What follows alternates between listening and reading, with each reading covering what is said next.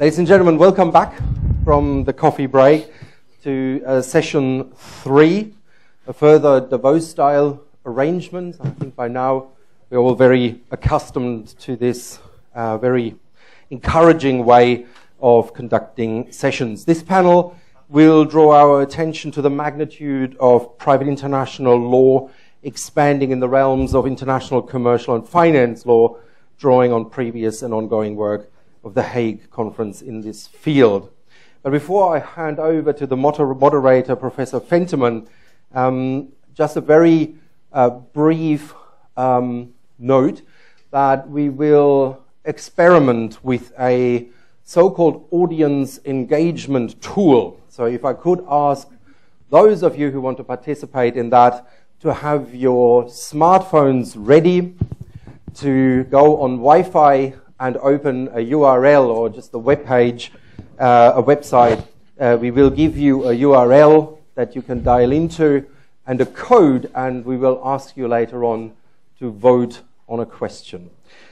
So with that, ladies and gentlemen, more information to that will come. It is very simple and straightforward.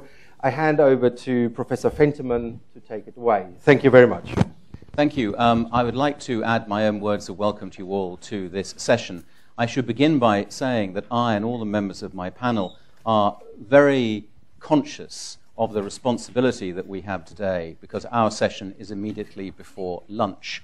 So we understand that a prompt conclusion to our proceedings is going to be necessary.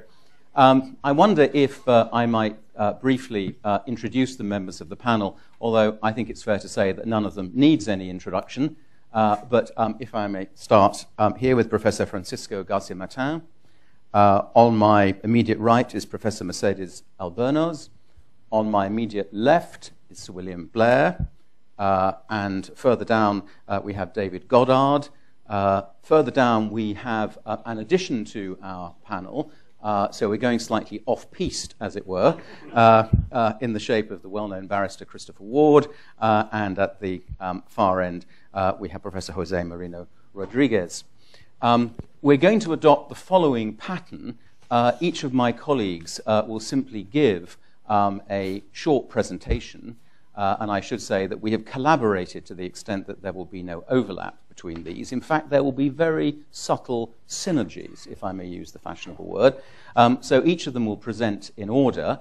Then I will invite each of my colleagues to comment briefly on the presentations of other colleagues, and then we can throw things open Davos style to the floor. And you may or may not wish to use the fashionable electronic device which Thomas has spoken of. So perhaps we can just go in the order that's on the sheet, and I can ask Professor Albornoz if she would like to begin.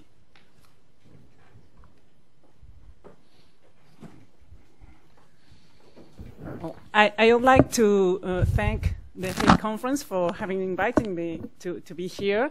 And I have two invitations for you, for the panel, and the audience. Is to go to menti.com and use this code 321390, and let's experiment together if we can use technology to interact. So my presentation is going to deal with legal certainty for contracts in an increasingly connected world. So my second invitation is to imagine.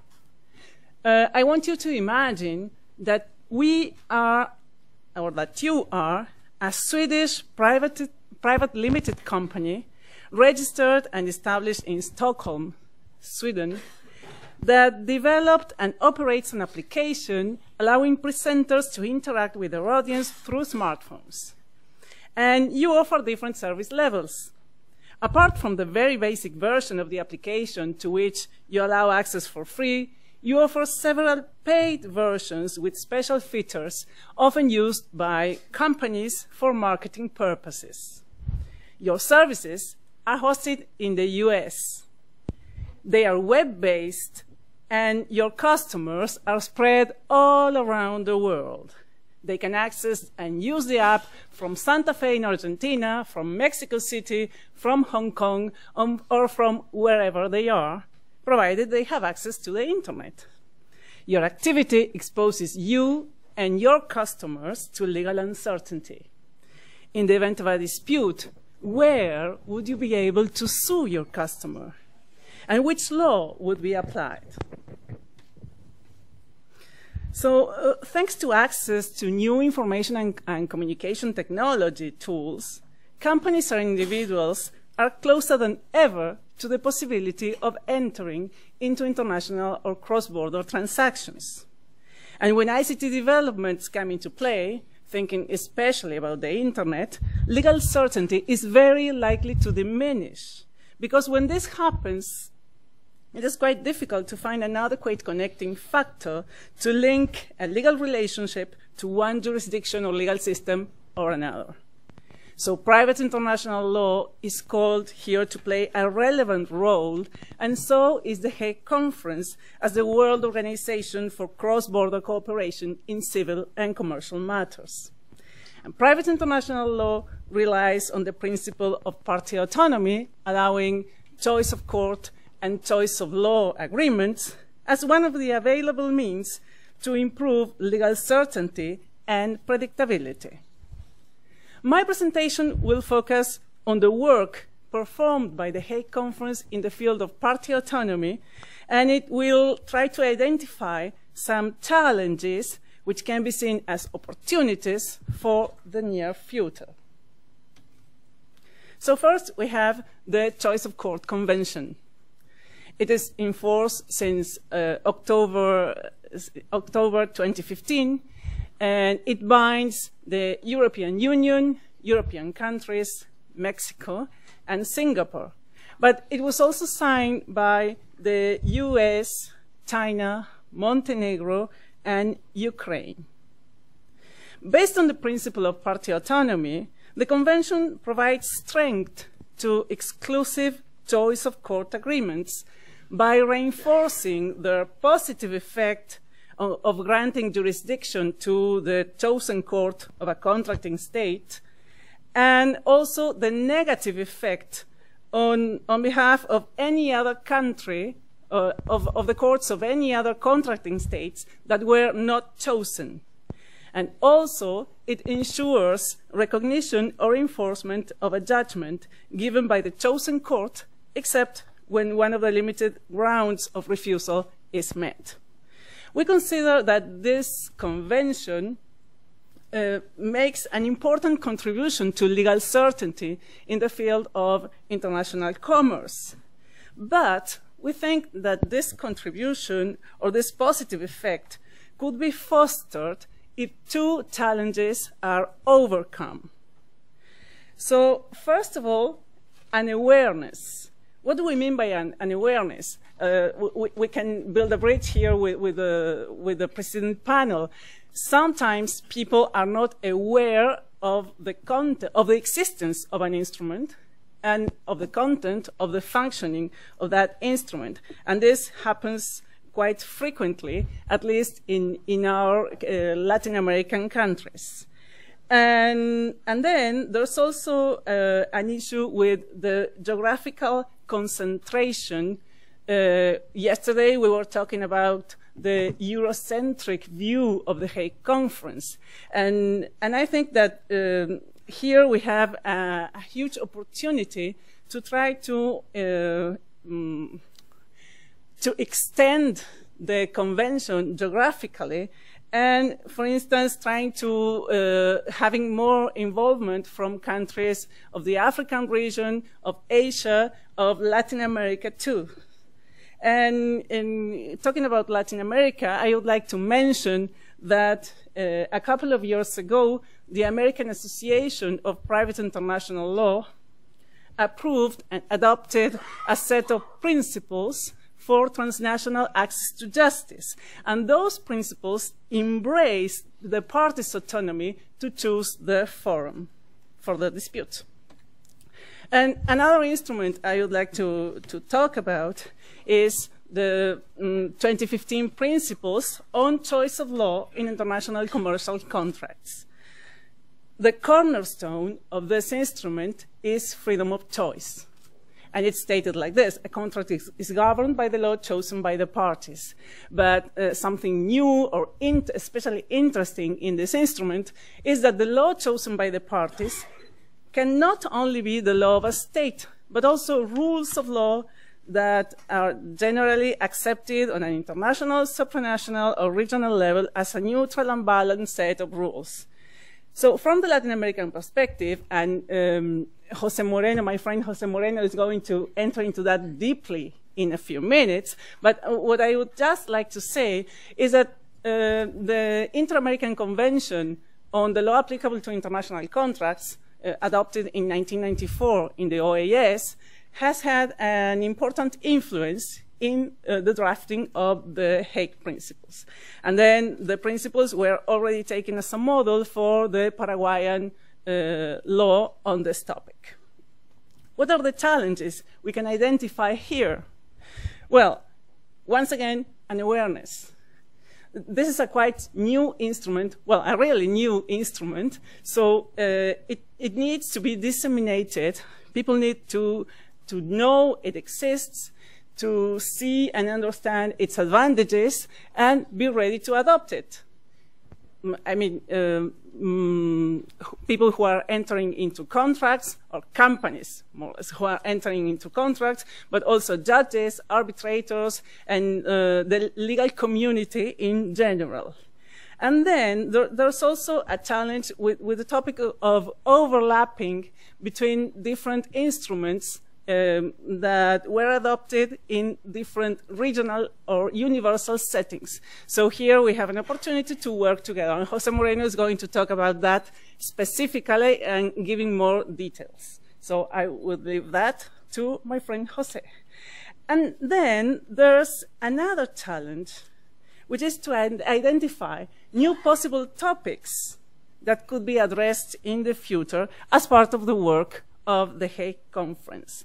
And here is when I want to ask you to participate, because I have this question for all of us. Which of these topics may benefit from a private international law instrument? And I put some options, some proposed options, related in some way or another to international commerce. And those options are artificial intelligence, cloud computing, smart contracts, technology-integrated dispute resolution, and personal data protection. So please vote. You have up to 5 options. If you want to participate, you are invited. We have 19, 20. Who else wants to participate?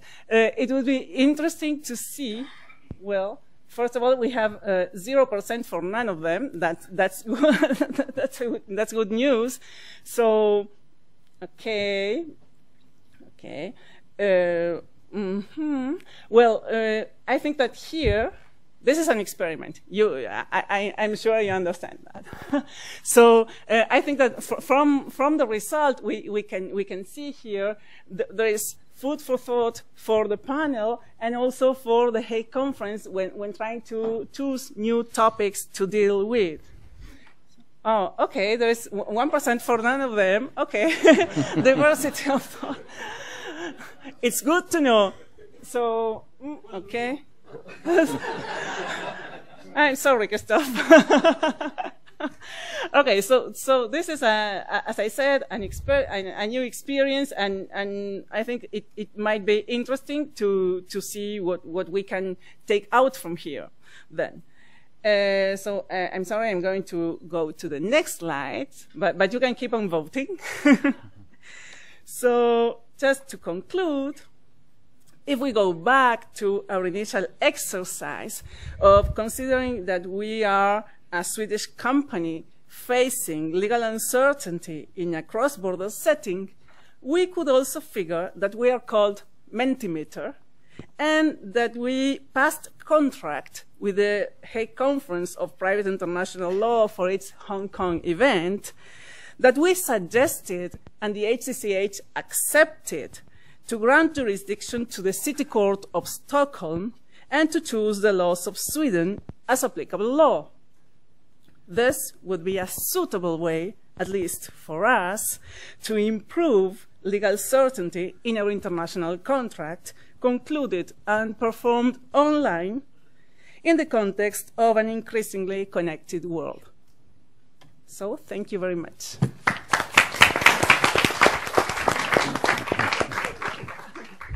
Thank you very much indeed for that. And can I say, in the manner of American game shows to the audience, thank you for playing. Very well. So, William Blair. Well, thank you very much, Richard, and it's a huge pleasure to be here this morning. I hope you can all hear me. I know at the back it's been a little difficult, but I'm going to do my best.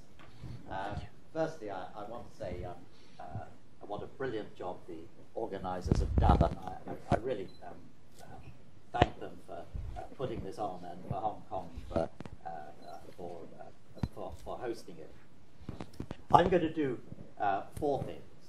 First of all, I'm going to look at some of these issues from the perspective of courts, because that's my perspective.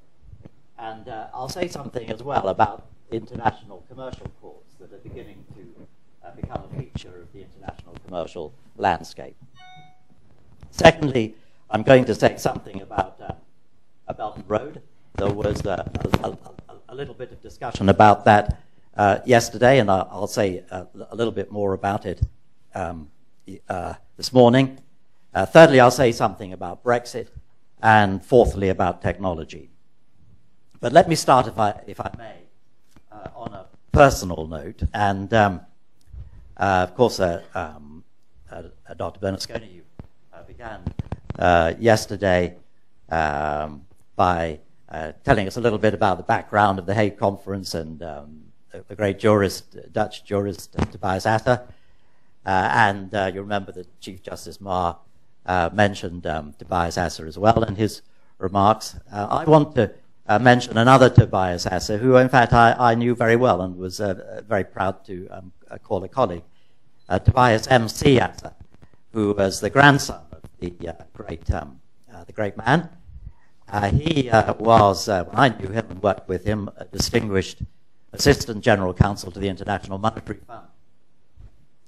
And one of the things we did together in the early 1990s was to come to China, where the PRC was then working on its first revisions to its central banking laws. And we played a modest part in that. And of course, a huge amount has been done since. But I want to dedicate these short remarks to Tobias M.C. Asser, if I may. So, international commercial courts. The London court, where I was judge in charge until recently, for our most recent statistics, 70% of the cases in the court are international. That is to say, non-UK disputes.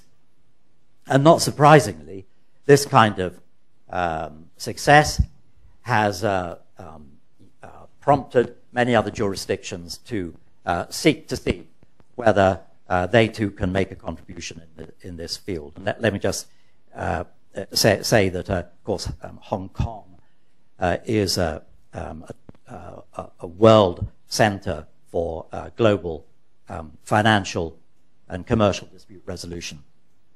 The jurisdictions I'd mentioned are Singapore with the Singapore International Commercial Court, Dubai was something similar, Doha was something similar.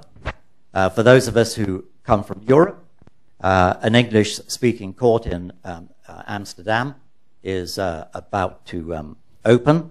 And in China, the reports are of the establishment of an international commercial court or courts linked to Belt and Road.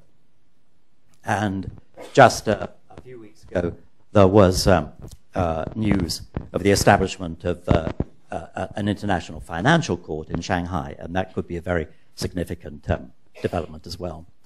I would say, from the point of view of a practicing judge, that barely a day goes by without reference to private international law in one form or another. Of course, there's jurisdiction, and the Hague Choice of Court Convention. Professor Albornoz has just drawn attention to that, and I know David Goddard is going to be saying more about that in a moment. Proof of foreign law is a very important part of our work. But then you get to enforcement. And enforcement is important from the perspective of courts. Not so much because it's part of our day-to-day judicial work, because it's not really. We're engaging as courts with ongoing disputes. We're there to resolve the disputes, and enforcement is further down the line. But for the success of an international commercial court, or perhaps you might say any court, enforcement is a key issue. And here, the work on the Judgments Project, which I know you're going to talk more about, is of huge interest to us. It's potentially of huge interest internationally. And this is something that's unique to the Hague Conference. Perhaps I could also mention the Standing International Forum of Commercial Courts, which first met in London last May. It's meeting again in New York in September, and it has enforcement right at the top of its agenda. And we're hoping very much that, by the way, that Dr. Bernasconi, you can work your schedule so that you're going to be able to come and join us on that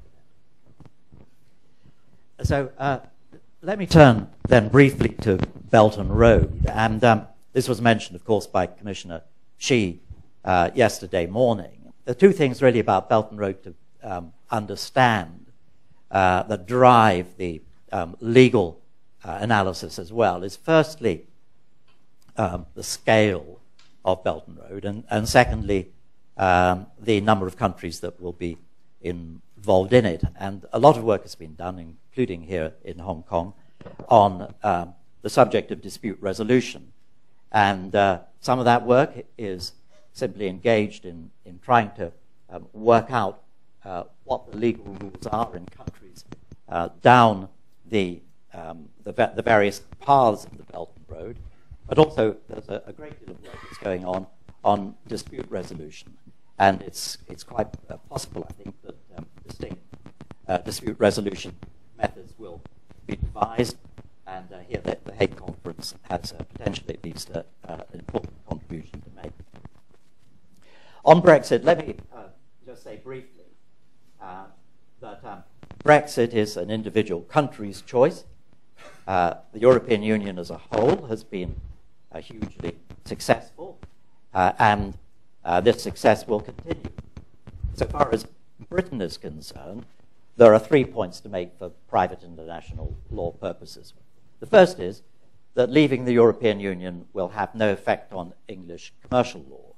This is because EU law is largely public law. So the choice of English law in many international contracts and so on will be entirely unaffected. Secondly, leaving the EU will have no effect on English choice of law rules. And this is because the rules in the Rome Convention that you remember were discussed yesterday by various of the speakers will simply be incorporated into English domestic law. They're good rules, they're sensible rules, and they work well, and we'll adopt them. Where I think leaving the EU will have a potential impact is on the provisions for the enforcement of judgments, which again, as speakers mentioned yesterday, is presently subject to EU rules and the Brussels regulation. And it's here, I think, that the Choice of Court Convention, already ratified by the European Union, the United Kingdom will ratify that individually. But the Judgments Project, of course, is a far more ambitious project, and that is something that will be very important for the future, as I've said. Finally, on technology, I'm not going to say a great deal about this because I know that Professor Garcimartín is going to deal with this, but I wanted to mention a report published by the Financial Markets Law Committee in March of this year on the subject of distributed ledger technology and governing law. And just to pick up a point which Professor Bazadow made yesterday, I think he made the point that party autonomy is not necessarily going to be adequate to deal with proprietary matters that arise out of transactions. And of course, this is potentially equally true with new technologies such as the distributed ledger technology. And this is going to be potentially very important for commerce and finance in the future. I don't want to go into the details now because there's not time, but the Financial Markets Law Committee adopted as its preferred approach something which it called elective situs. And essentially what it sought to do was to draw the analogy which we're all very well aware of between the importance of situs in private international law in establishing proprietary interests, but together with the possibility of effectively applying the choice of law to the particular DLT system. Now, this would probably, this might not work for so-called permissionless systems, but it could well work for the kind of permissioned systems that are going to I think, perhaps relatively soon be used for things like securities transfers. Now, the point I want to end on, but it's very important, is that the Financial Markets Law Committee specifically advocates that model guidelines are adopted by the Hague Conference, this, I think, may be one of the pointers to the future that we want to discuss tomorrow. Thank you very much. Thank you. And that, I think, leads very neatly and seamlessly to Professor Garcimartín.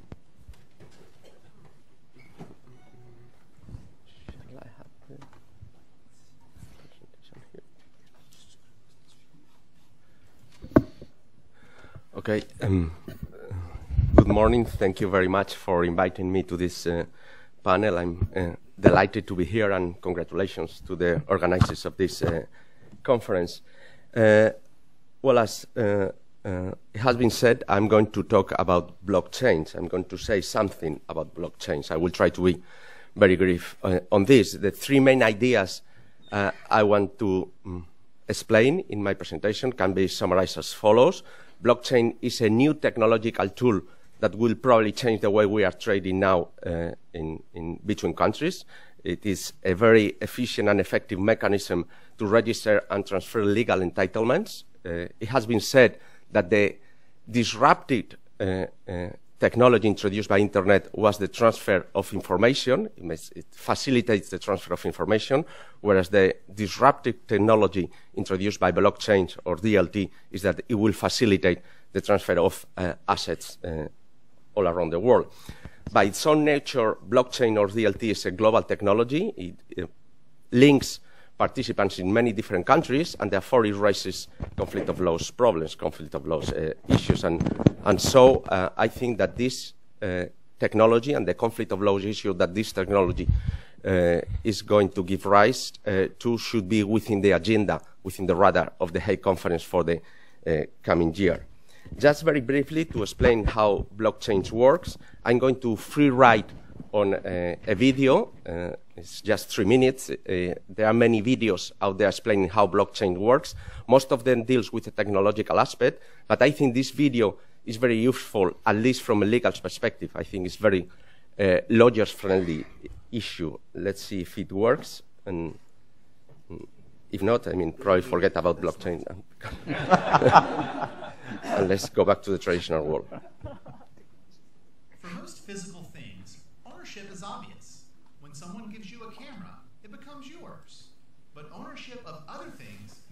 so easy to manage. Think about owning land, for instance. You could own a plot of land fair and square, but your ownership isn't obvious. Someone could come along and try to build a house on it without knowing it's yours. In the real world, authorities like banks and governments account for ownership and help prevent these kinds of problems. But this can be a risk too. Think about it this way. Imagine a small village with 8 plots of land. When property is bought or sold, the village government accounts for who owns what.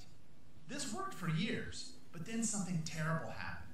Lightning struck the government building and burned it to the ground, along with all the records. Suddenly, ownership of property was unclear, and villagers could claim to own property they didn't. It was chaos.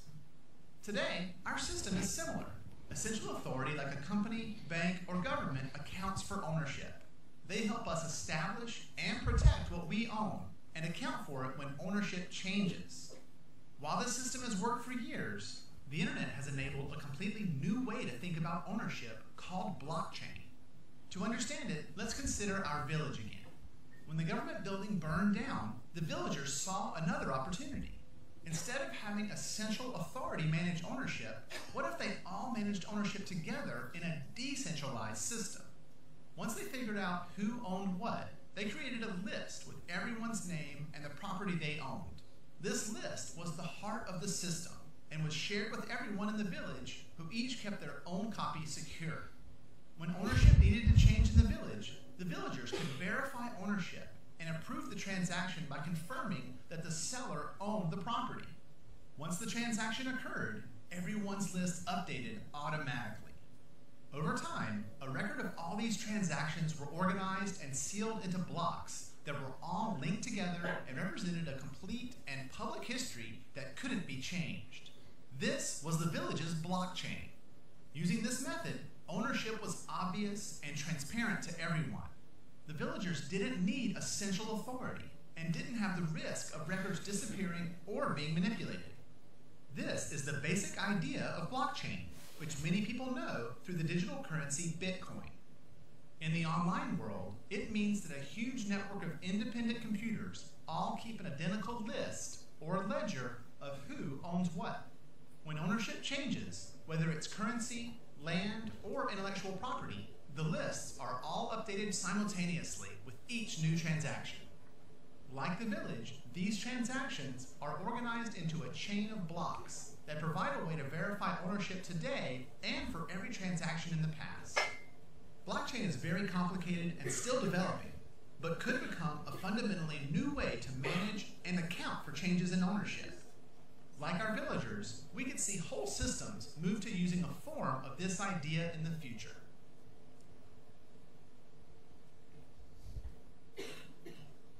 So blockchain is very complicated. I would say this is referring to the technical part of blockchains. I don't think that with regard to the transactional part, the institutional part of blockchain is really so complicated.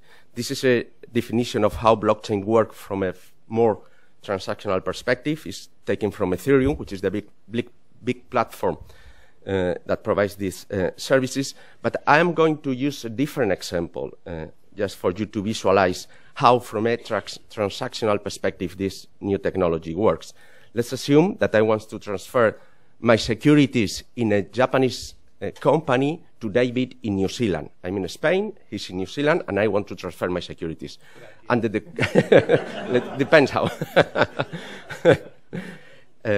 Under the current system, the transaction works as follows. I go to my intermediary, and I ask my intermediary to debit those securities from my securities account. Then my intermediary goes to the opportune intermediary, which is a global custodian, for example, incorporated in Belgium.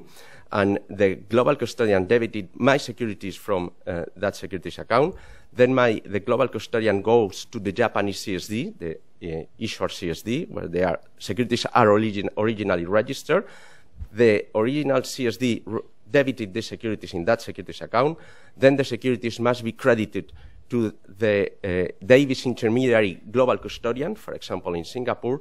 And finally, the securities are credited to Davis' account in New Zealand in his intermediary. Thanks, Paco. To carry out the transaction. Now you have to pay me. So if you look at this, you realize that we have at least 5 intermediaries, and this is a simplified example. We probably need more than 5. And there are at least 6 transactions, debits and credits. The way blockchain simplifies this approach is very easy to say. In blockchains, there's no central authority, there's no intermediary. We don't need intermediaries. We don't need to trust intermediaries.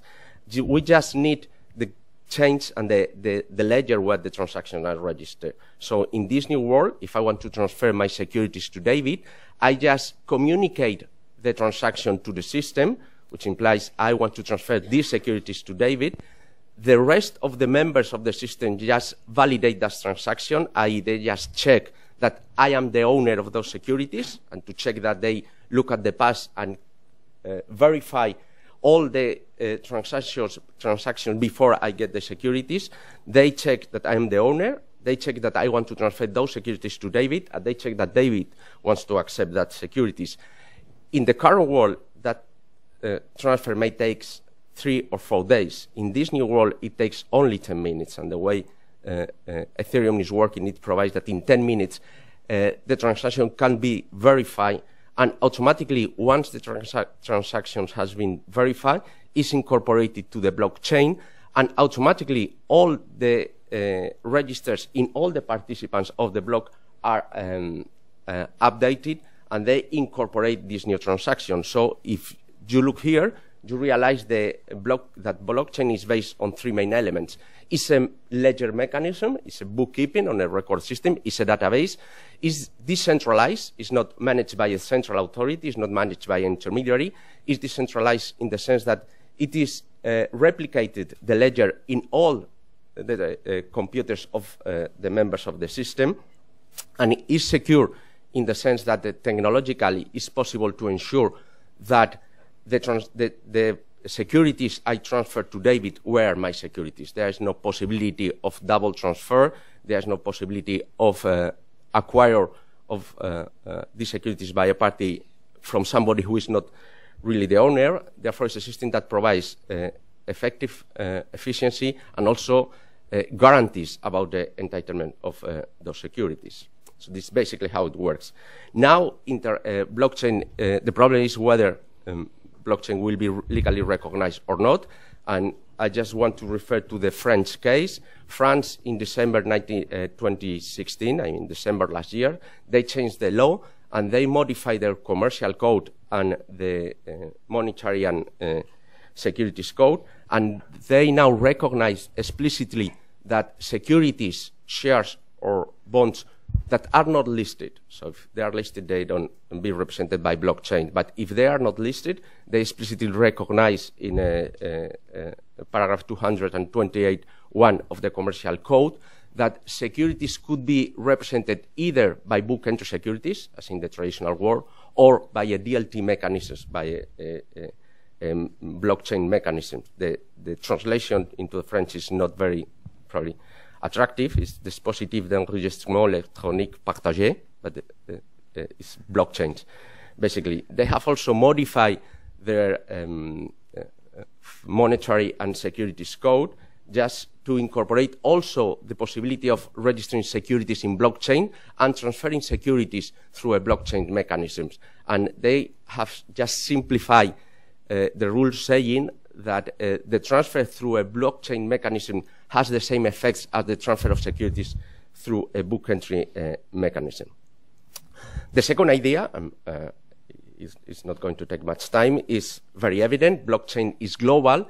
In a system like this, the parties could be anywhere in the world. I mean, I can transfer securities from Spain to New Zealand. I can transfer securities from Spain to Hong Kong. The participants could be anywhere in the world, and the securities are everywhere. So we cannot say that the securities are in Spain, the securities are in New Zealand, or the securities are in Hong Kong, because the securities are registered in the ledger, and the ledger is completely decentralized. The ledger is kept in the computers or all participants in that system at the same time. So since this is a global, by its own nature is a global technology, automatically will give rise to conflict of laws issues. And I just want to mention a couple of papers that have been produced so far on this problem. One has been produced by ESMA, the European Securities Market Authority, working on the paper elaborates on DLT technology and the impact of DLT technology in securities market. And one of the main points raised by ESMA is precisely the conflict of law issue. ESMA draw the attention to the fact that in the future, if blockchain is incorporated as a way to transfer securities, one of the main difficulties will be to determine which law applies to this system, to this mechanism, and to the entitlements incorporated in that mechanism. And also I'd like to draw the attention to the paper prepared, has been referred by the former intervention, prepared by the Financial Market Law group, which is a group of experts seated in London, and it explicitly says that the paper focused on the conflict of laws issue raised by blockchain. It is distributed ledger technology and governing law, issues of legal uncertainty. And one of the main points of the paper says that one needs to recognize the increasing relevance of DLT, distributed ledger technology, and the pressing need for international consensus on the issue of governance law. So if we try to incorporate blockchain, and probably issues are starting to do it, the conflict of law aspect will be one of the main issues. There are different proposals so far in this proposal of the Financial Markets Law group or committee. They clearly say that the traditional private international law rules don't work in this system. The less res situs is not a very useful mechanism because it's based on a physical location of the asset, and in this new system there's no physical location of the asset, or the asset is physically located in many countries at the same time. The prima rule doesn't work either because it's based on the idea of an intermediary, of intermediation, and precisely the main purpose of blockchains is to do away of intermediating parties. And then we have to look for new conflict of law rules.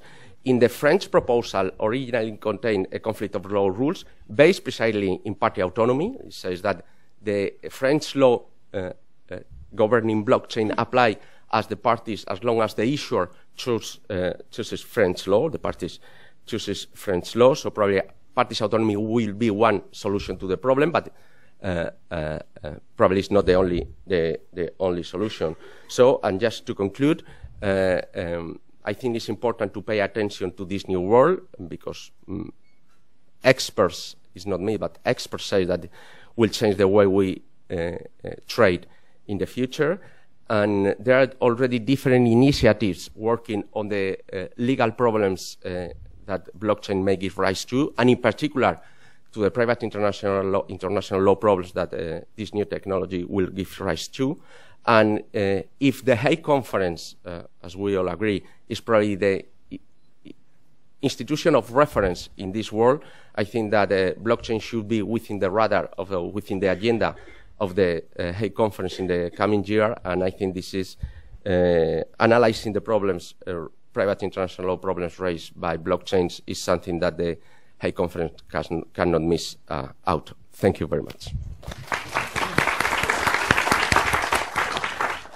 Thank you. As you will see, this is the panel which takes you to the cutting edge of technology. Perhaps on rather firmer and more traditional ground, we can turn to David Goddard. I think I will go up. Yeah, sure. I think you've got PowerPoint, haven't you? Yeah, I think inspired by the example, the experiences with the microphone of others, I'll use this one. The other reasons for me to... No, not at all. There are two other reasons for me to speak from here. One is that in my day job, I'm a barrister. I'm used to talking standing up. And the other is that whenever you pick up a handheld microphone, there's this terrible temptation to launch into some really bad karaoke. And it's really not in anyone's interests that I should sing. So I think to have a nice fixed microphone, a lectern, it reminds me what I'm supposed to be doing. We're on safer territory. I want to wind back our focus from the 6,500 odd weeks that Christoph talked about yesterday. The incipient controversy about the calculation has been resolved by a discovery that we were calculating different things. So all is harmony, as you'd hope, at this conference. And I want to focus on the next 64 or so weeks. Because that's the time frame within which we hope to conclude the current phase of the judgments project. We've heard some observations from Jürgen Bastow yesterday about the challenges facing the development of a general instrument on recognition and enforcement of judgments. And Sir William described it this morning as an ambitious project. I don't think he's been alone in that either. There was a similar note struck by Lord Collins yesterday. These challenges, this ambitious project, not just an interesting academic issue from my perspective, because I face the practical challenge / opportunity of chairing the process and working with many of the people in this room and others to bring it to a successful conclusion. And I face the difficult challenge of making calls on whether or not there is consensus on certain matters, since we don't yet have AI to do it for us. Christoph, you have no idea how much I yearn for that. So, yeah, haven't yet been replaced by an AI chair. I have to do it myself. So what I'm going to do is launch into a quick overview of the interface between the Choice of Court Convention and the proposed Judgments Convention. And then I'm going to identify a couple of questions which I hope, subject to the control of our moderator, you might help me with later in this session. It's time, I thought, to turn the tables and have us put questions to you. So let's see how we do that. Before I launch into it, though, I should just add my voice to those who have said what a delight it is to be here, what a privilege to be invited to attend and speak. I'm very grateful to the Hague Conference, to those who have organised so very effectively this conference, and to our hosts from the government of the Hong Kong SAR. It's a real pleasure to be here today. Oh, I'd also like to thank Paco for those Japanese securities. Depending on their value, which I have yet to check on the blockchain, I may or may not be back. So I've got some slides.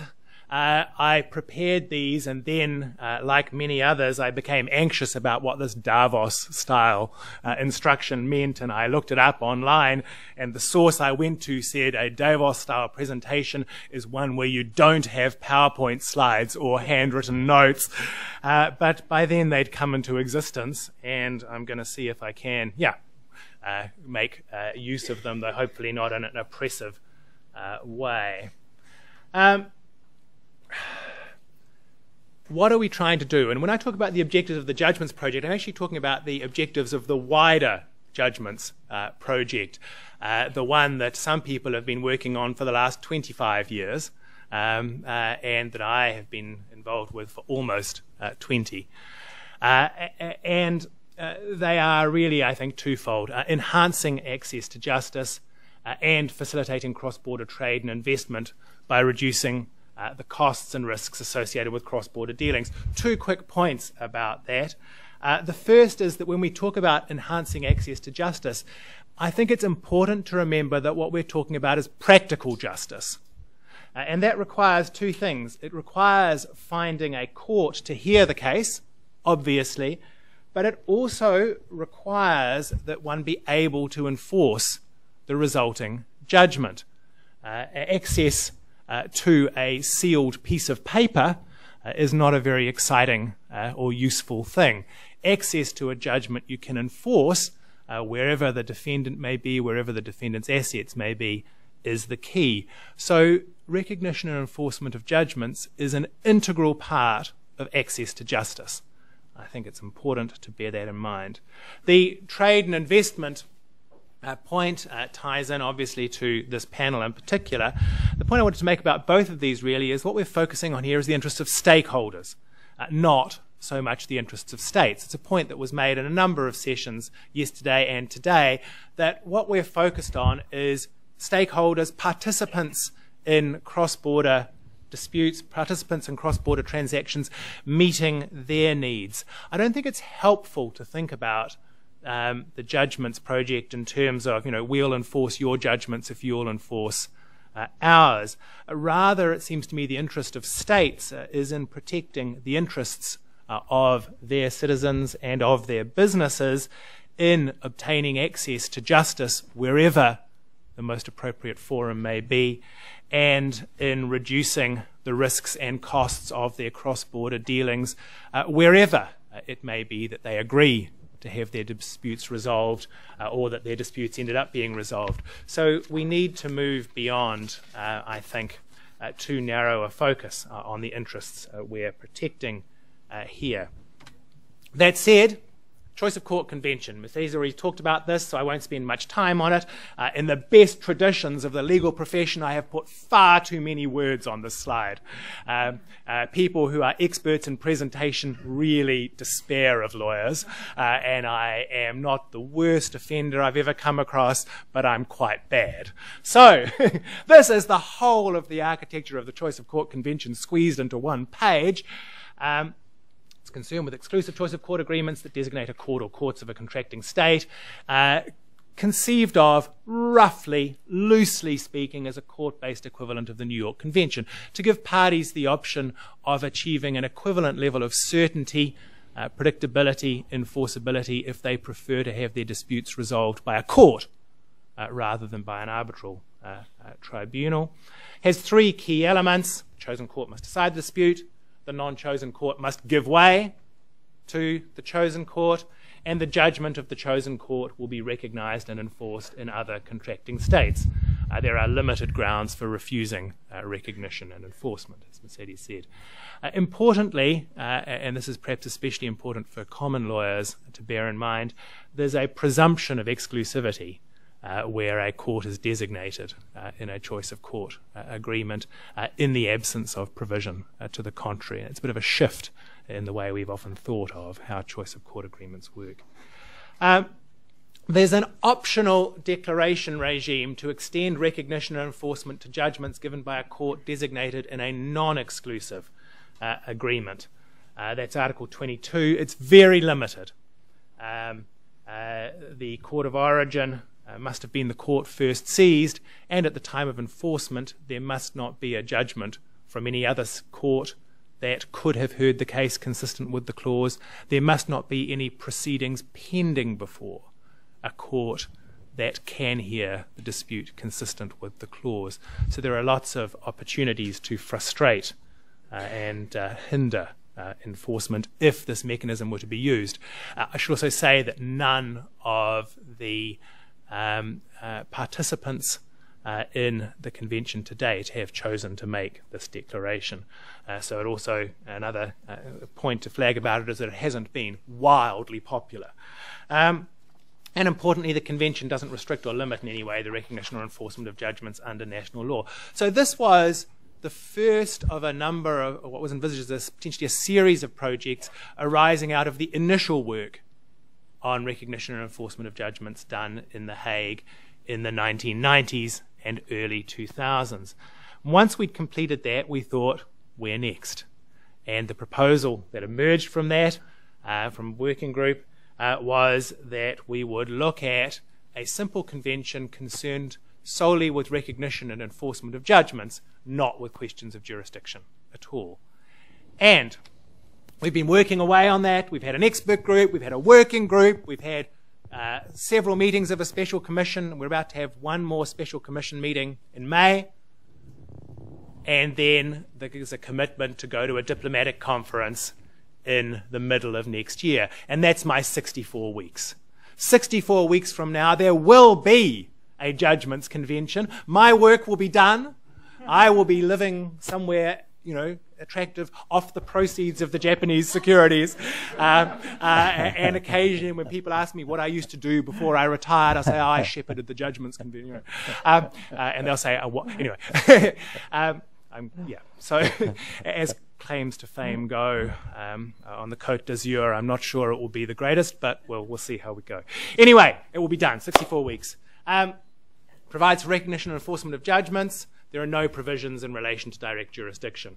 It's facilitative. It sets a floor for recognition and enforcement, a minimum that contracting states must commit to. National law can provide for more extensive recognition and enforcement of judgments. It's a very important part of the architecture of what we're doing. It's a floor. There are a couple of exceptions to that. In Article 6, there is a prohibition on enforcement under the Convention or national law relating to judgments on certain matters that are widely seen as appropriate subjects of exclusive jurisdiction to prevent recognition and enforcement under other heads like defendants, habitual residents, and those are and they are certain IP and immovable property matters. We don't need to get into the details now.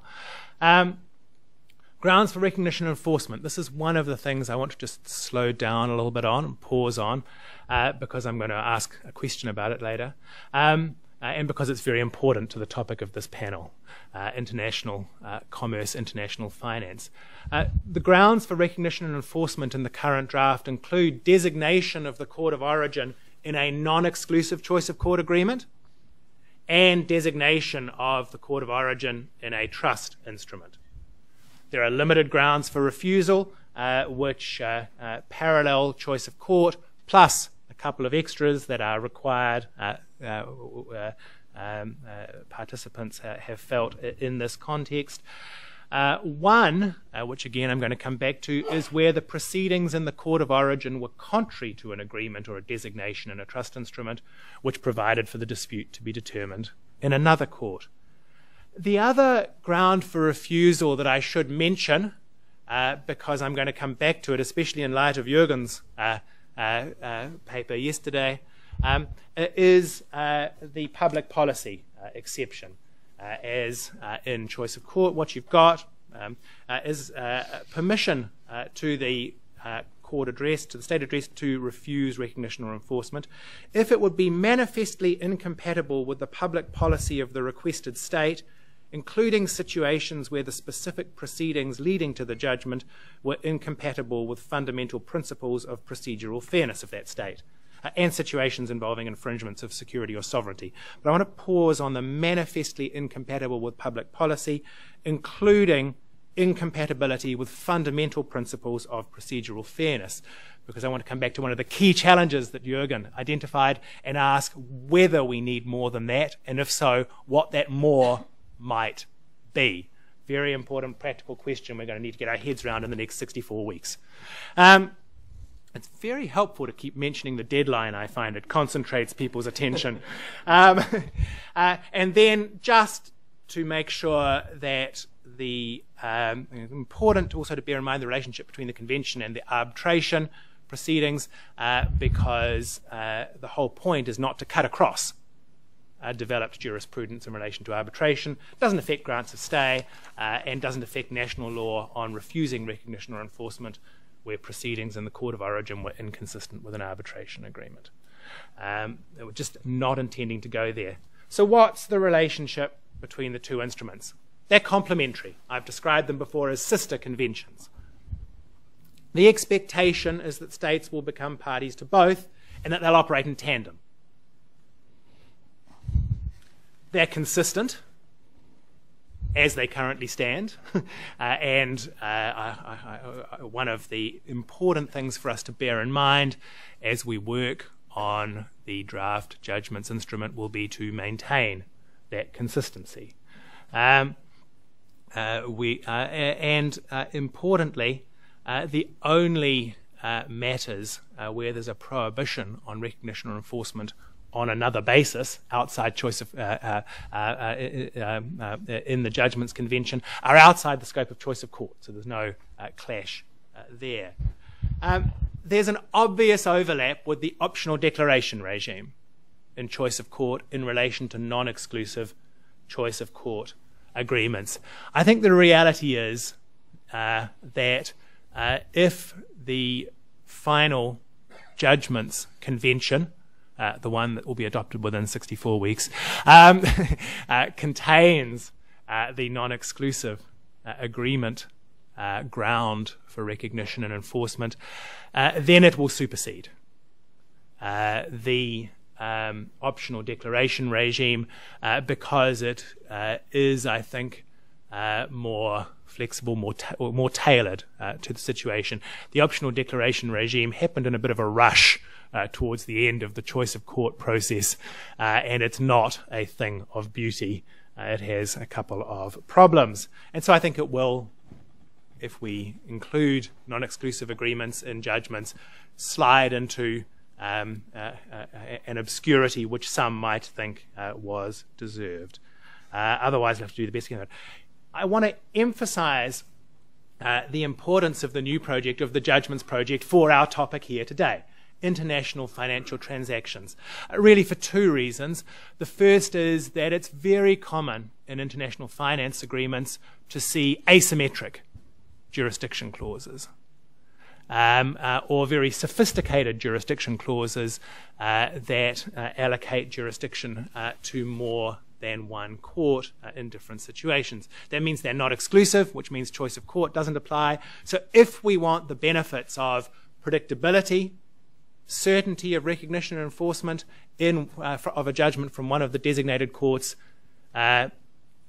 this project needs to deliver that. And finally, I wanted to mention, just for the sake of completeness, that there's also a proposal to do some future work on jurisdiction that's currently with an expert group, which will meet again after the work on judgments has been concluded. But I don't think we've got time really to talk too much about that today. So that is what I wanted to run through really very fast. I'm sorry about that, but many of you know this well anyway. And that means I can move on to my questions. I can seek help from you. First question, is it important? Actually, let's go back. Is it important to have in the judgments instrument the non-exclusive choice of court agreement ground for recognition and enforcement? Is this a high priority? Second, is it appropriate to have, as an optional ground for declining recognition and enforcement, that proceedings in the court of origin were contrary to a choice of court agreement? And third, and perhaps most challengingly, arising out of Jürgen's comments the other day and some proposals that have already been discussed at a special commission, we've got this concern that's been expressed in the room and it's been expressed in the corridors outside the room about universal recognition and enforcement by every contracting state of judgments from every other contracting state, even where that other contracting state, the state of origin, has what one might describe as a fragile, in some respects, judicial system, or where concerns, rightly or wrongly, have been raised about those judicial institutions. So how do we deal with those concerns? Is the public policy exception sufficient? Many think it is. That what you can do is look on a case-by-case basis at whether those concerns arise. And people point out, I think with some force, that even fragile institutions are still capable of getting many decisions right. I've appeared in a range of courts in small jurisdictions around the world, in at least one case shortly after a military coup, and there was certainly room for concern about the operation of the courts in some areas, but not so much in relation to ordinary civil litigation. So do we need a global rule on this, or can we worry proceeding by proceeding about what's happening? Or do we run with Jürgen's idea that when you accede to the Judgments Convention. You should make a positive declaration of the states whose judgments you'll recognize and enforce. The possibility of a negative declaration has been identified. The concern is that if you say, we'll accept everyone's judgments except state X, that's a very difficult thing to say. And Jürgen's gesturing at me, no, we can't do that. But can I just say, Jürgen, that most people can count. I was worried for a while that Christoph couldn't. Turns out he can. But most people can count. And if you have 30 contracting states and you declare that you will recognize and enforce the judgments from 29, people can tell that one is missing. And they can work their way through the list and work out which it is. So it's a slightly more palatable way of basically doing exactly the same thing. Is it going to work? Will states be willing to go there, or will it all be too hard? There's then the bilateralization approach of the old Hague Judgments instrument. No one seems to think that's a good idea just because of practical workability issues. So what should we do? How can we address this challenge? Is public policy enough, or do we need to do something else? And if so, what? Help! Thank you.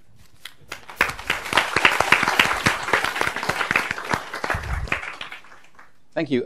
I should just make an organizational intervention and say that because of the advanced technology of a note that has passed between me and Thomas, I've been given some extra time for this panel, so we will have some time for questions, notwithstanding the fact that we still have 2 speakers to go. I wonder, in that case, if following the order on the sheet, I can now move to José.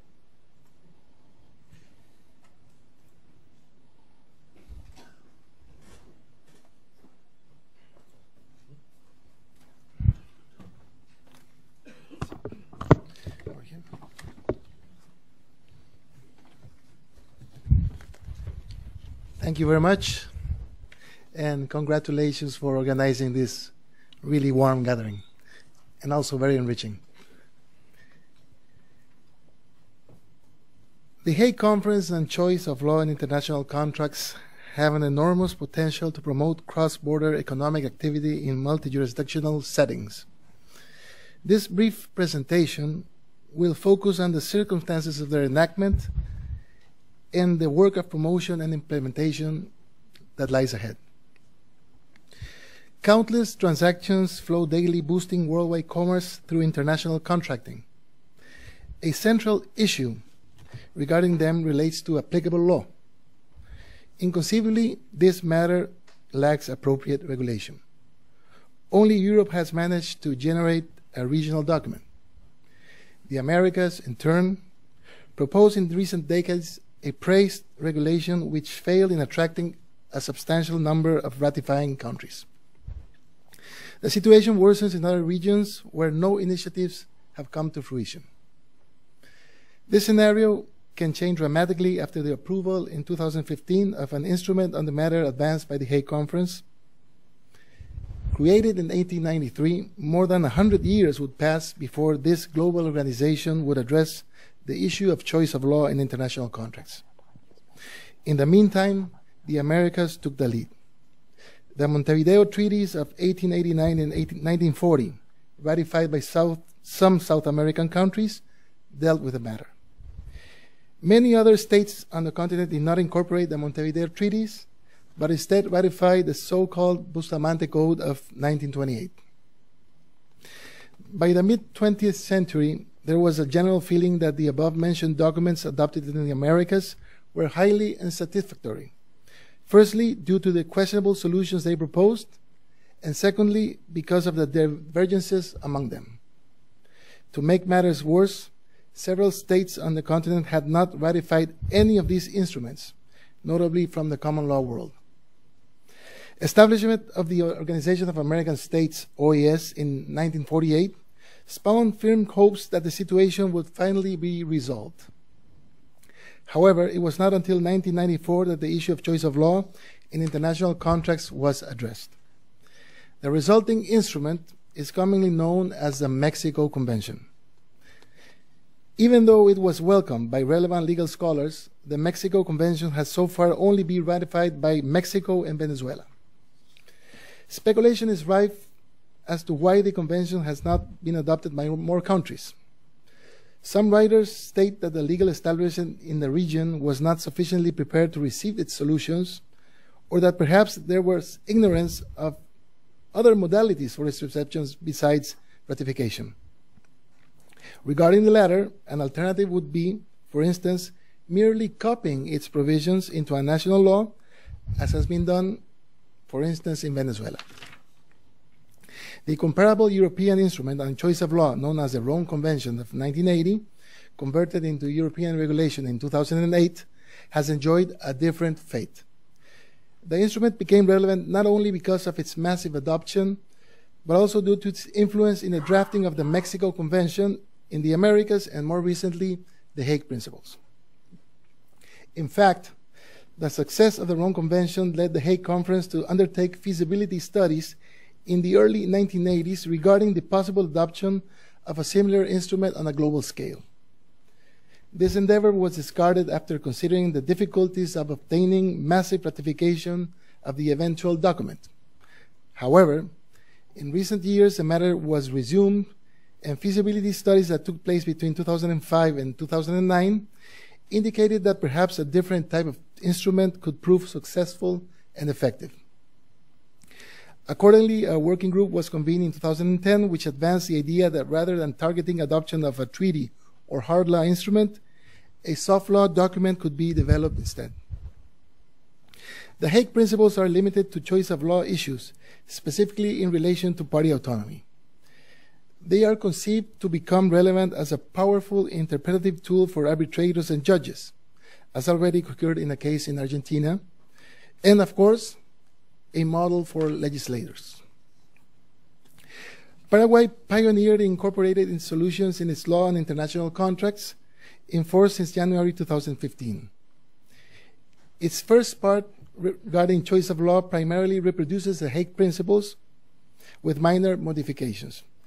The following provisions mostly deal with the applicable law in the absence of choice, replicating almost literally the Mexico Convention of 1994. As expressed by leading commentators, the Paraguayan enactment sets a path showing how to actually embody the Hague Principles in a national legislative text. So, what's next for the Americas? Will the region insist on the ratification of the Mexico Convention? Should the convention be amended, taking into consideration new developments? Perhaps a model law should be prepared? The latter question has gained particular momentum after the enactment of the new Paraguayan law.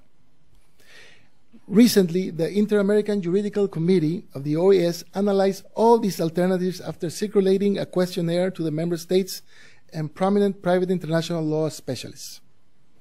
Responses reflect the perception that evidently the Hague Principles have gone further than the Mexico Convention, and its provisions could serve to amend the Inter-American document.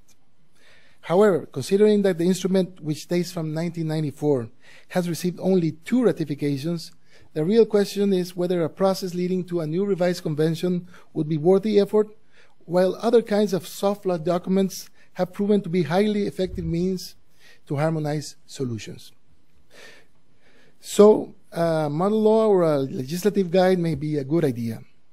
But why just a legislative guide? Why not a guide that could also be useful to judges, arbitrators, contracting parties, academics, and the legal world in general? In response, the Inter-American Juridical Committee is drafting a guide on the applicable law to international contracts, which is expected to receive formal approval next August.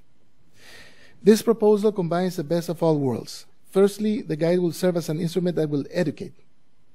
This is not a minor thing, considering that one of the reasons why the Mexico Convention has met resistance is attributed to misinformation as to its content and implications.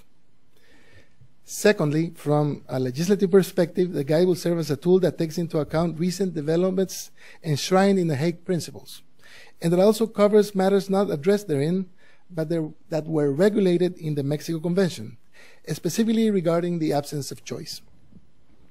More than 20 years have passed since the approval of the Inter-American Instrument, and of course, the Hague Principles also incorporated subsequent developments that paved the way for solutions to some new issues.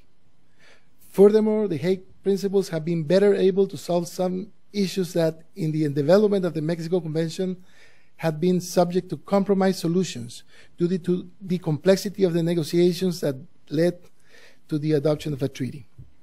This is particularly the case regarding non-state law. Thirdly, the guide could be a powerful interpretative tool in the hands of judges, arbitrators, and parties, considering the alarming uncertainties that persist in the subject of international contracting. Finally, the guide can take advantage of the fact that UNCITRAL and the Hague Conference are envisaging the drafting of a document explaining the interplay between the UNIDROIT principles, the Vienna Convention on Sales, and the Hague principles. References to this interaction will be made in turn at the OAS document. Undoubtedly, the guide can be a powerful tool in promoting the Hague principles not only in the Americas, but also globally. Leading jurists from within and outside the continent have volunteered for its revision and are expected to spread the word on its eventual approval. In turn, UNIDROIT, UNCITRAL, and the Hague Conference will probably reference the guide in their eventual joint document. Moreover, their secretariats have kindly accepted to provide comments on the draft. More globally, the principles are promoted by the Hague Conference by different means.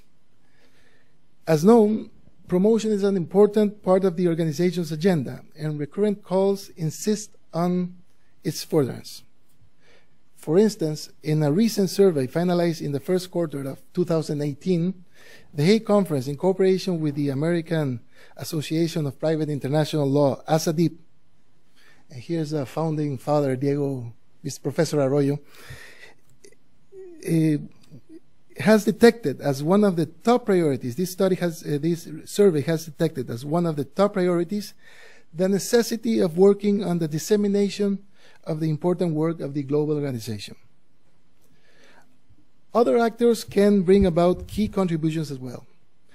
Under the leadership of Professor Daniel Girsberger, former chair of the working group that drafted the Hague Principles, a project for promoting the principles is underway under the auspices of the Swiss National Foundation. One of the objectives is the drafting of an independent scientific publication at Oxford University Press by experts from all over the world. The outcome will consist of a general report supplemented by various country or regional reports. Also, there will be special reports on the historical and international perspectives, especially those of the most important institutions such as the ICC, the Hague Conference, UNCITRAL, and UNIDROIT. To ensure accessibility of the future developments in the field of party autonomy, the construction and permanent maintenance of a specialized database is also envisaged in this Swiss-sponsored project. The database should contain relevant text, case law, and doctrine. Furthermore, it should include reports and other contributions of experts in the field, and the technical infrastructure for all this will be provided by CEDEF of Paraguay. To finalize, beyond promoting party autonomy, the Hague Principles anticipate a future of new ways of contracting and legal rules beyond the border of states. Awareness all around the globe of its potential is key. Hopefully, promotion activities as the ones described and others that may come to fruition will accelerate disseminating its envisioned beneficial effects. Thank you very much.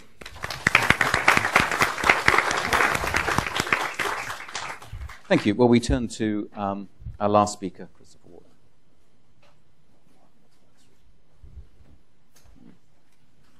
Thank you very much, Richard, and thank you very much to the organisers. I was delighted to be able to accept this last-minute invitation to speak. I had a gap open up in my schedule, and I was able to fly from Sydney this morning or last night to speak today.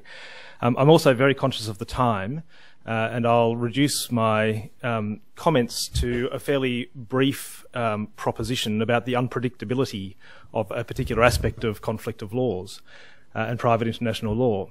And you'll see that I'm adopting the Davos style in all its glory with neither note nor PowerPoint.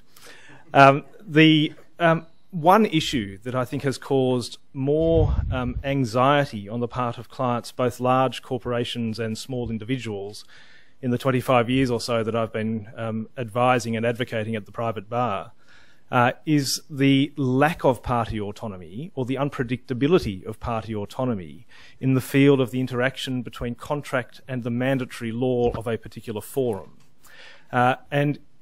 Undoubtedly, private international law rightly places great emphasis upon the ability of parties to select contract and now, more than ever before, also choice of court.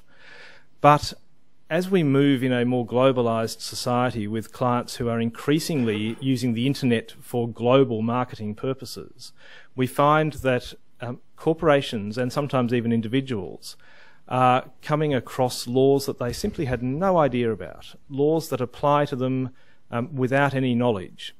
And they can turn the course of litigation, turn the course of a commercial outcome. I just want to have a very brief description of 3 examples, which I think I can do in 4 minutes or less. Each of these 3 examples is based in Australia. That doesn't mean that the proposition and the problem is unique to Australia. It's just a convenient place to start. The first involved a shipping company called CSL Australia. CSL Shipping was challenged by the Maritime Union of Australia in relation to its practices with a particular boat. The boat was engaged in international shipping in that it ran up the east coast of Australia across to Papua New Guinea, I think back down to New Zealand and then back across to Australia. It was a boat that was registered in the Bahamas. It had a Ukrainian crew on board, and they were subject to a Ukrainian employment contract that was governed by the law of the Ukraine. One might think that the shipboard conditions on board that ship would be governed by the law of the Ukraine, but the High Court felt differently. In a 7-0 decision, it applied the Workplace Relations Act of Australia, as it then was, to find that the wages and other conditions on board the ship were in fact governed by Australian law, because the vessel was engaged in what's described as the coasting trade. That is, it was passing between 2 or more, in fact 3 or more Australian ports on its way up the east coast of Australia on a regular basis. Now, that's, I could say a lot more about that case, but I'll just lay that there as one example in which the choice of law in contract was completely overridden by a compulsory law of the forum in which the shipping company found itself. One might think that perhaps CSL could have known about that law, given that they were undoubtedly engaged in an area that did contact Australia, and perhaps they should have had some foresight about the law. I can save their dignity and say they did have some foresight about the law, and they ran it as a test case to see what would happen, and they were unsuccessful. The next example, though, is a very recent one. It's a decision of the Full Federal Court in December of last year.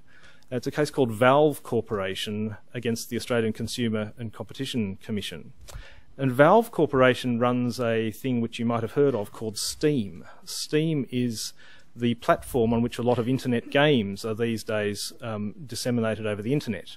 So if you want to play Clash of Clans or War of Worlds or some other sorts of games, you get an account with Steam and you log on to Steam and you download the game and you pay Steam a fee. The Steam server is located in Washington in the United States. It's available worldwide. That is, you type in the Steam internet address and you click the button and you get your game after paying a credit card fee. The standard terms and conditions that you accept when you do that are also governed by the law of Washington, and they do not provide for a refund except in very, very limited circumstances. A couple of Australian people were very annoyed with the quality of games that they purchased on the Steam platform, and I don't think they're alone from the number of giggles in the room. And they made a complaint to the Australian Competition and Consumer Commission about the fact that no refund had been offered. And they produced records of their communications with Steam in which the standard response of Steam was to say, "We do not provide refunds, I'm sorry." Now, the Australian consumer law requires refunds to be given in cases where goods and services are not of essentially merchantable quality. And the case was brought against Valve Corporation, which is the owner of Steam, based upon the Australian consumer law, and it succeeded. The total cost of the games in question amounted to about $68 Australian dollars. The total cost of the fine that has been imposed upon Valve Corporation is $3 million Australian dollars by reason of its wrongdoing. Now, Steam is perhaps in a different position to CSL in that Steam has a worldwide platform, a platform available in every country in the world. it might not have thought that it was going to be exposed to a $3 million penalty for its no refund policy by reason of the fact that consumers in Australia, a country it may or may not have ever heard of, were clicking on its link. And then I'll just give you a third example before I sit down very briefly, and that's a case involving a Qantas subsidiary called Jetstar, which I think still flies here. It certainly flies around Asia. Jetstar, about 5 or 6 years ago, created a couple of bases in Asia, in particular in Singapore, and it began flying aircraft from Singapore into Australia and within Australia, and then back to Singapore and other Asian destinations, using cabin crew that were employed in Singapore and Thailand on contracts of employment governed by Singapore and Thai law. And the cabin crew were exclusively nationals of that place, of whichever country they started in, that is either Singapore or Thailand.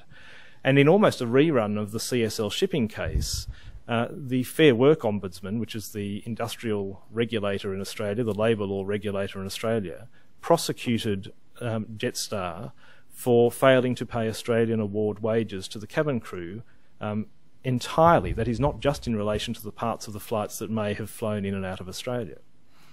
That case again had employment contracts that were governed by the laws of Singapore and Thailand, and there was a level of connection with Australia in that the aircraft undoubtedly flew within Australia. They flew into the port of Darwin, then down to Melbourne and sometimes back through Brisbane. And then they went off on further international voyages using the same crew. That case was successfully resisted by Jetstar, in that the federal court in that case decided that there was no sufficiently close connection to Australia to override what was otherwise the choice of law in the relevant contracts. I simply raise those three anecdotal cases this morning. There's a lot more I could say about the law behind them, but I put it out there in this way. The moral of those stories is that party autonomy has limits, and the unpredictability of the limits of that party autonomy is something which I think we all need to still work on, particularly as entities continue to work in this more globalised environment. Thank you.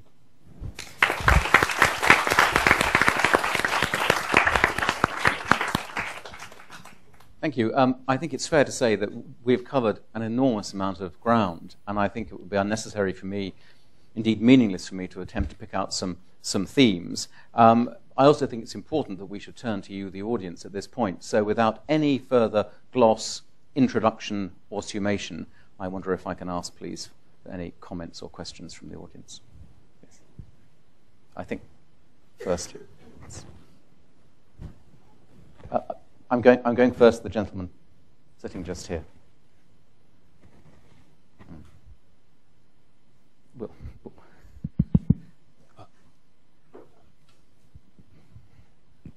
Hello, I'm Niklaus Meyer from the Swiss Ministry of Justice, and thank you very much for your presentations. Although you're preventing us from lunch, I must say that your contributions are at least worth an entree or a first course.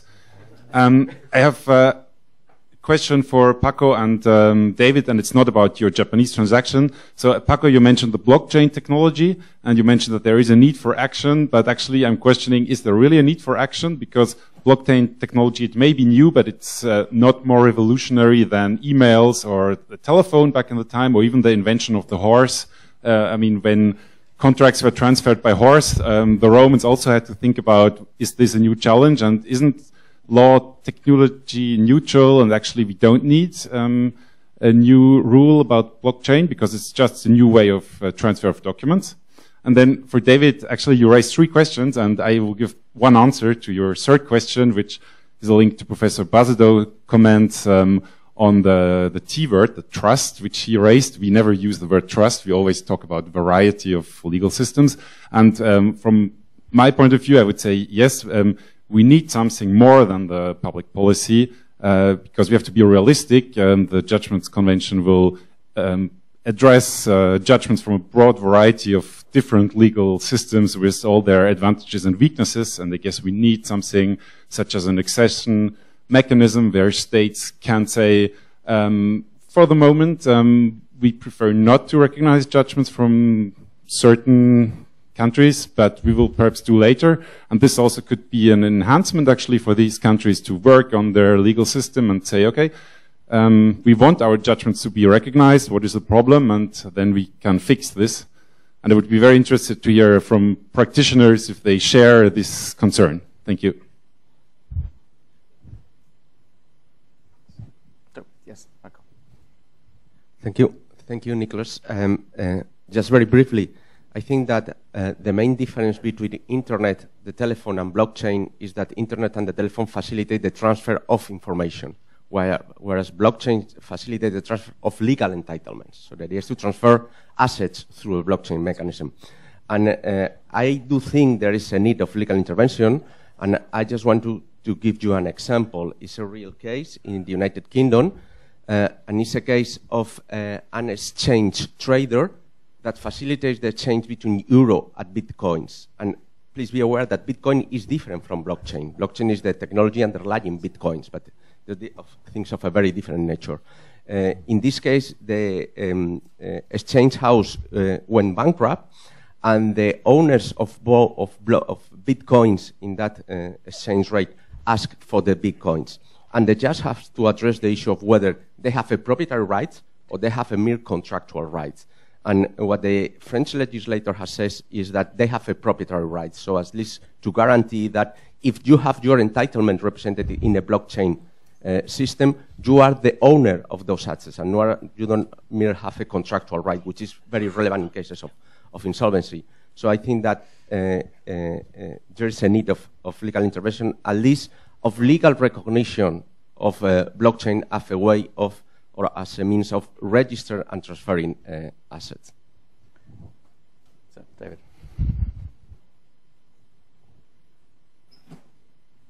I don't have anything to add. That's a helpful first contribution to the debate. I'm sure there'll be more. Thank you. Thank you. We have a question just here in the front, if you could bring the microphone. Thank you.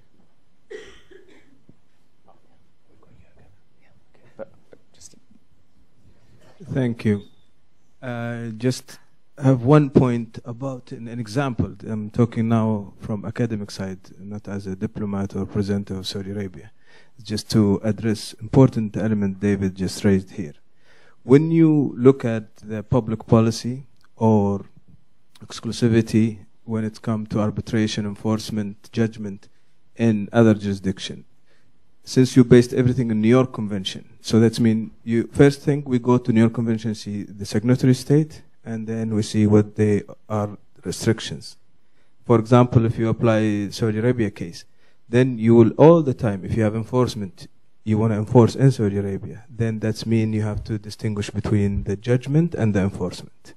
Then when you move to the second level, you check the public policy, which is national law, and the restriction within that, which is riba, which is extortion or extra profit that will not be enforced. Then they would look at the absolute right and the judgment, and then they will enforce it. As a exit policy, let's say, or another, then you'll base it on interest, what you mentioned.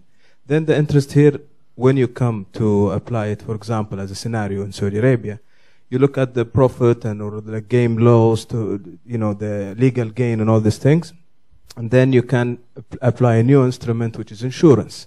That if you are a contracting company, you want to do a huge contract with Saudi Arabia, then from scratch, you see New York Convention, you see the restrictions, and then you apply your exit policy through as a scenario, as an insurance contract. You say, look, in case of failing or entering dispute into the arbitration, then you can put it under stabilization clause or anything. Then you say, look, there is insurance contract here for this particular section to be satisfied. Then you have the full capacity of recovery of your judgment as enforcement.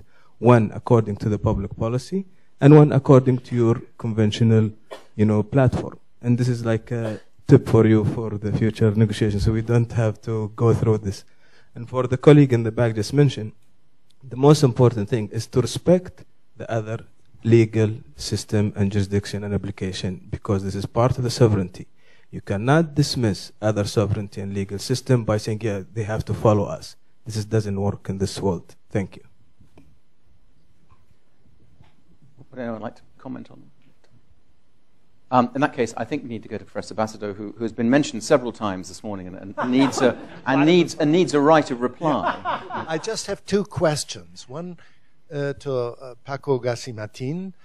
As I understand this blockchain system, it is an open system as compared with the closed system of securities bookings that we have at present, or the land registry. Isn't such an open system much more exposed to technical risks, to risks of being attacked from outside? I mean, apart from the 8 villagers, there are perhaps many more people who would like to have one of those plots of property and would like to get access to it. Isn't that possible? Second question to Sir William Blair. After Brexit, will Britain probably, likely ratify the Hague Securities Convention, which has been disputed within the European Union? So far it has not been ratified, but the US have ratified it, and Switzerland has ratified it. Also Mauritius, I don't know whether they are an important capital market, but the other 2 are. And so London would, of course, be invited to join them. So, Paco first. Yes, thank you, Jürgen. I mean, there are 2 options with regard to blockchain. There's the so-called permission blockchains, which is open to everybody. It's like Bitcoin. There are permissionless blockchain, where it's limited to certain authorized people. In the second example, it's more difficult to manipulate the system. But even in the first example, it's extremely difficult to manipulate the system. I'm not an expert on security, secure transaction and cryptographic function, hash function, and so on. But basically, the idea behind blockchain is that if you want to manipulate the system, you have to cheat, you have to confuse, or you have to fraud all participants in the system. So in the village example, you have to go to all participants in the system and I say, I'm the owner of the house. The rest of the participants in the system, which is an open system, check whether you are the really owner of the house. And to check that, they read the whole ledger so far, and they recall whether you have, from whom you have acquired a house, and the seller from whom has acquired a house. So you trace back whole chain of transaction from the very beginning, and at that moment they validate the transaction. And this validation of one transaction by one participant in the system must be checked by the rest of the participants in the system at the same time. So since it's a system which is controlled by so-called consensus by all participants in the system, the idea behind that is that it's very difficult to manipulate the whole participants in the system. So it's not enough to manipulate one person. You have to participate all people who were living in that village to change the trace, the ledger of a transaction. So this is what is behind the blockchain. An expert, they say, well, that with this combined with hash function, cryptographic function, and so on, is much more difficult to manipulate. And the best example is Bitcoin. Bitcoin is an open blockchain. And there was one case, it was tried to be manipulated, and it didn't succeed. So the proof so far is that it is very difficult to manipulate those. Those systems are very difficult to manipulate. Thank you. So, are we going to ratify? Just before I get to your question, just on blockchain,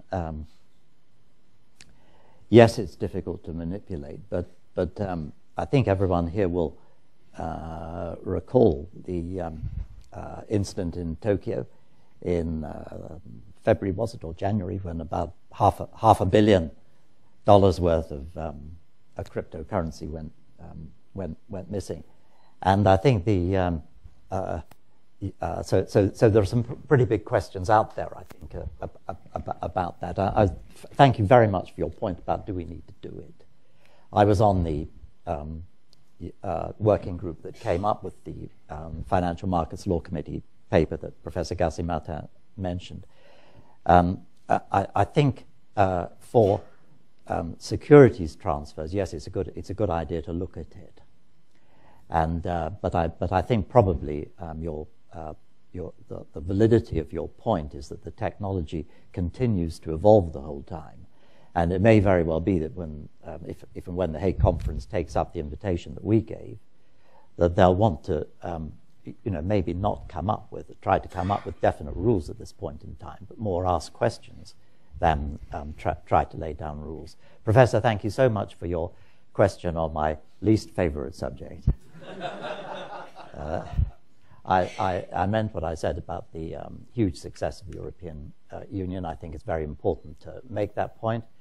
And I know that that's something that the British government has said again and again over the last 2 years. And it's very important that I should say it. I think it's more likely, in terms of securities, that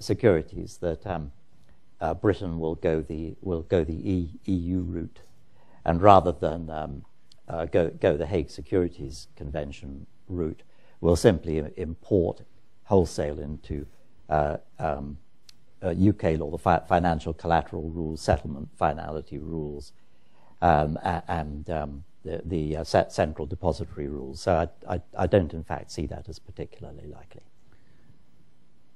Well, thank you very much. We have played well into extra time, so I think I need to blow the final whistle. But perhaps before we do that, you might give the team up here a round of applause for all their hard work.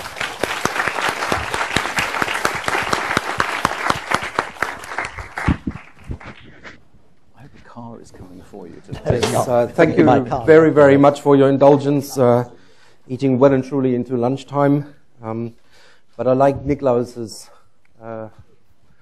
analogy with the entree, though I do accept it's an intellectual entree and we're still hungry. So it's now lunchtime, lunch break. Lunch is served downstairs, and looking forward to seeing you back at 2 p.m. Now I'm venturing off and wish you Sikfan. I think that's how it is pronounced. I hope I haven't offended anyone. It means just simply enjoy your meal. Thank you.